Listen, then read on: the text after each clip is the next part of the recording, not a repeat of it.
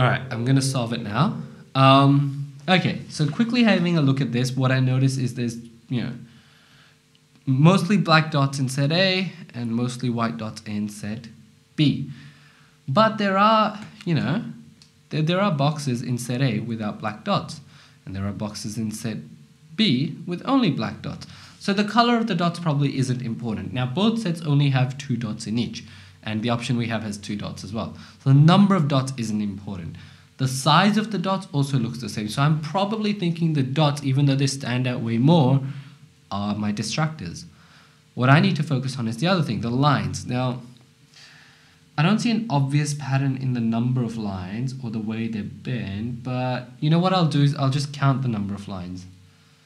So I've got 1 here, 5 here, 3 here, 3 here, 5 here, and 3 here, all odd numbers. And what I notice is I've got 2 here. Immediately, the first thing I'm thinking is the pattern odd number of lines in set A and even number of lines in set B? Let's have a look.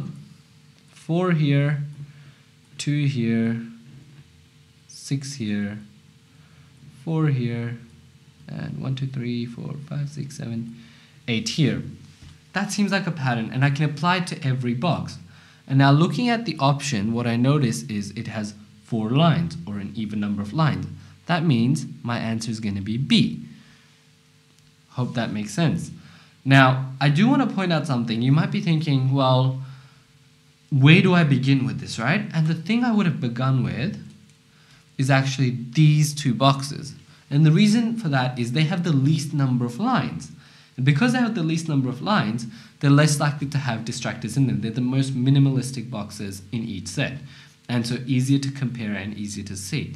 And the first thing I did when I saw them is I noticed, 1 here, 2 here.